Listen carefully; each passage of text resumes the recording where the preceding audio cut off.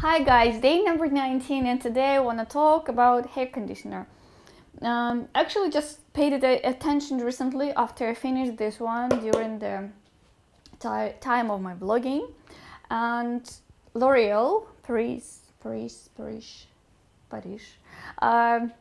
face of this brand used to be a model, Sarah Mille Bernard, who once I gave an interview to, and then I realized when I saw the image, and it's just like, like a puzzle, or that's the girl from the commercial. So I actually asked her for an interview myself, and as a person, she also collects plastic separately.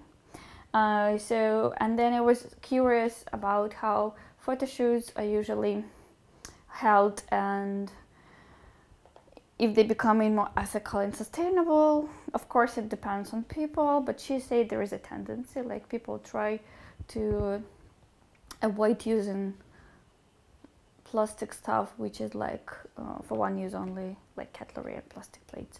I hope so. That sounds like nice. Talking about hair conditioner, I actually found this once in a while. I brought it back. I've never used. Maybe it's just a habit, to take the stuff back from the hotel, and I'm not going to do it anymore. Officially said on camera, just because it's plastic. I still need to find a substitution because I was told that you can use vinegar to rinse your hair. I failed to find any vinegar without a plastic lid on it. So maybe still going for gloss, but then having a plastic lid is a better option because it's smaller in comparison to this size and amount of plastic, which is actually, as far as we know already, is only meant to be used once, and all the bottles from beauty products are thrown away immediately after they're empty. This one is going to be recycled, promised. So that's it for today. It was all about hair conditioning. I'm still looking for the substitution. I hope that in Berlin I can find the vinegar with the metal lid. Anyways, I'm being positive, so stop complaining about the condition of my hair. Just look for the substitution, maybe some oils, but to avoid those that make our hair look greasy.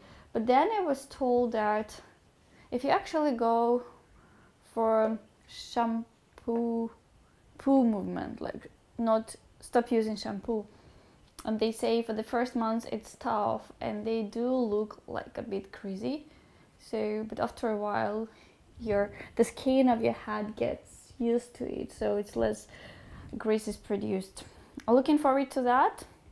Traveling shampoo free, traveling hair conditioning free. We will see where it will bring my hair to. I hope I wouldn't need to shave it after all.